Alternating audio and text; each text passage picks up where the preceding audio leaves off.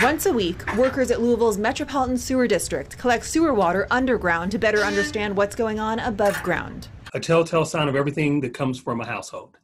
Everything from what you washed that day to maybe what y'all ate, to potentially what medicines you're taking. In some places, they've been able to precede outbreaks by as much as a week by looking in the wastewater. Ted Smith is a researcher at the University of Louisville. Since May, he and his team have been studying those water samples to try and stay ahead of outbreaks. This is potentially a really important, cost-effective tool for communities. In the next few weeks, he hopes to have data similar to this coming out of Tempe, Arizona, which shows levels of coronavirus detected in wastewater over time. I think as a researcher, it feels good to be doing something, in this fight against this pandemic. Francis de los Reyes is doing similar research at North Carolina State University. The idea is that we're going to pool our data together and cross-check each other's numbers. From Washington, D.C. to Houston to Los Angeles,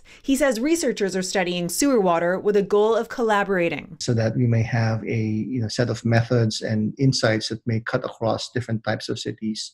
Right now, the research is still in its infancy, but over the next couple of months, many researchers predict wastewater testing will provide early warning of COVID-19 by a week or more and track infection trends. It may allow cities to save money, possibly millions of dollars a year on testing, determine infection rates in neighborhoods, and identify hotspots. The city can decide to do something like increase public testing in those areas, change social practices in those areas. This wastewater testing at U of L is part of a much bigger project that also involves testing about 2,400 people every 2 months for coronavirus and its antibodies. By testing both people and wastewater, researchers hope to better track the spread of the virus in Jefferson County and be more prepared to fight it.